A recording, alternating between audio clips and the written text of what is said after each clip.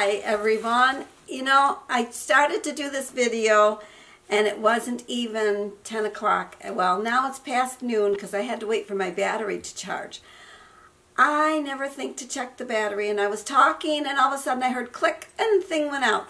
Well, I thought I would tell you about, well, while I was waiting for it to charge, I watched, I watched Keto Cricket. It's a real very small channel, and she was talking about making a nut-free, grain-free chicken parm, and she used spaghetti squash. You know, I cooked a spaghetti squash not too long ago, and when I opened it up, I was hoping for a lot of seeds. Well, it had 3 seeds in it. That was all it had. And you know, I can't let anything die. So I took the 3 seeds and I planted them, but only 2 seeds came up. So I've got a spaghetti squash going. I'm hoping the snow will melt soon enough so I can get it outside, because it's getting kind of lanky and I don't want it to die. When they're in the house, they get pretty spindly and they get kind of weak because they really need the sunshine and be outside, but I can't put it outside. It's too cold. But anyways, that's what I thought of this. And I thought, well, I'll share. She made the spaghetti squash. I made a spaghetti squash a while back, but I saved the seeds. And then I have another something I want to share with you.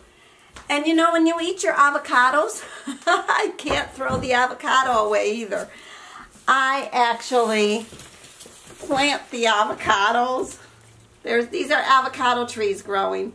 There's right now in this one there is 1, 2, 3, 4, 5, 6 avocado trees growing in this pot.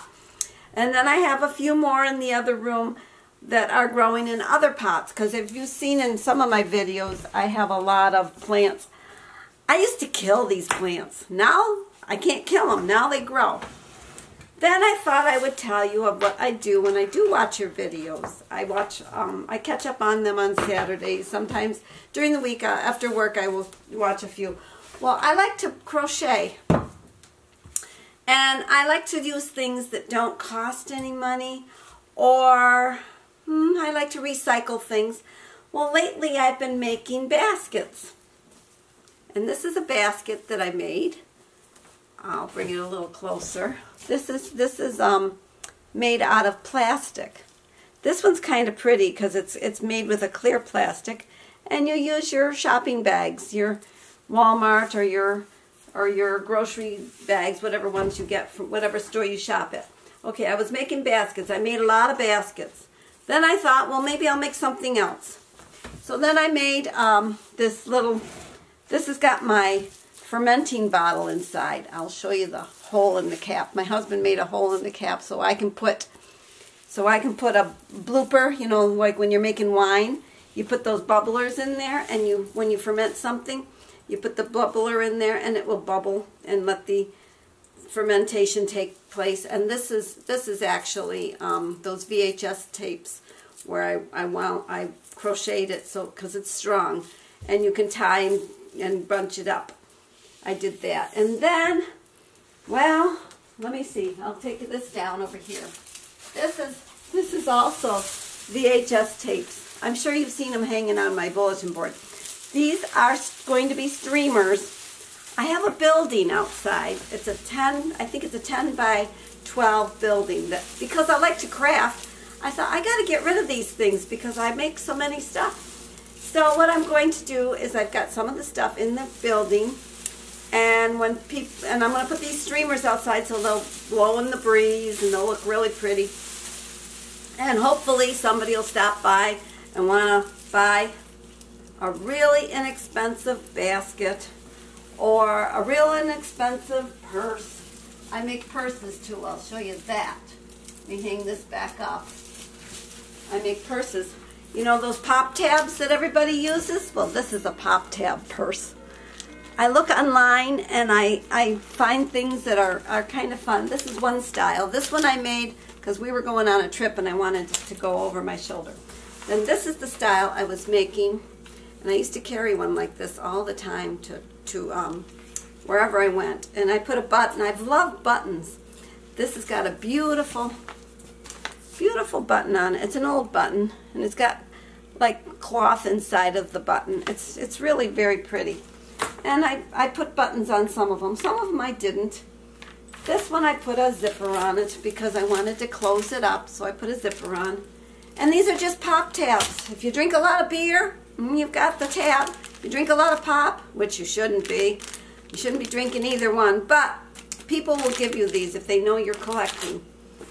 And at work, I wear this. It's a lanyard, but I wear it around my waist. I don't wear it around my neck because if I wore it like this and I leaned forward to talk to the child or help a child, they'd be pulling on it or it'd be flopping in their face.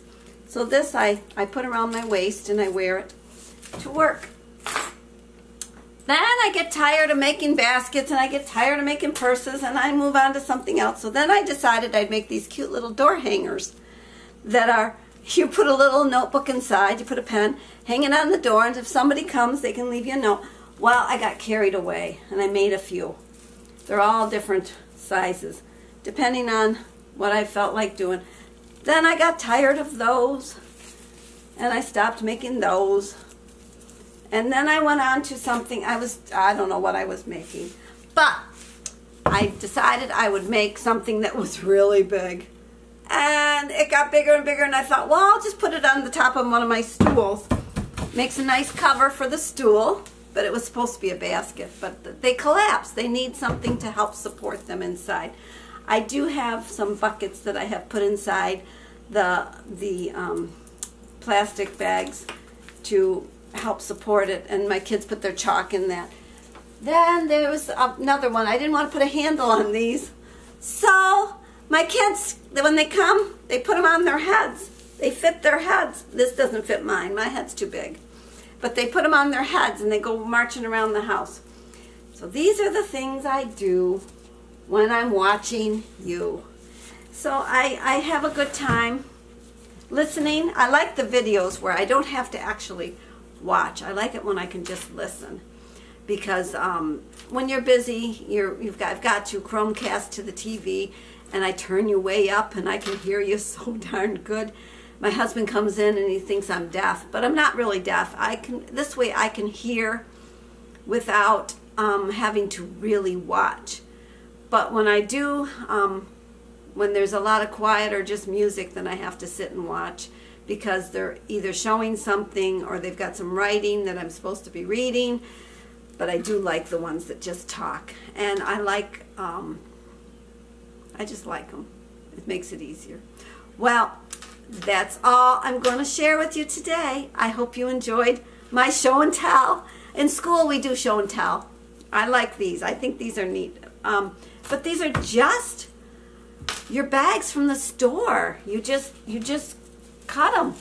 I have one that's all ready to go. I've cut off the bottom and I cut off the arms, and I'll fold it later. And I've got this one is waiting to be done. This one's not done. But they're just your shopping bag, and you'd be shocked how nice they are. I did make one. I only made one because I didn't feel like making another one. But I did make one of those homeless mats that I donated, and it's okay, but I could have done a better job. What it is when you're crocheting with plastic, it starts to get wider or narrower, or something happens depending on your tension. And I actually have to crochet two different ways. I crochet the way I was taught, and then I have to crochet the way that everybody shows on videos to do the plastic, because the plastic has to angle the way you're going, whereas with yarn it's a more giving thing. When I do the purses, I crochet the normal way, and then sometimes I switch and do it the other way. I'd have to show you sometime. I have two different ways. Mine looks like a sewing machine going when I'm doing the crochet hook, and when I make my slip knot, I do it all together different. Well, this was a craft, I guess, video. I've not had anything to eat yet. I did, well, wait a minute, I did. I had something. I took a spoonful of hemp seeds. I love the taste of hemp seeds. And I just took a teaspoon and chewed on it. It's like eating nuts.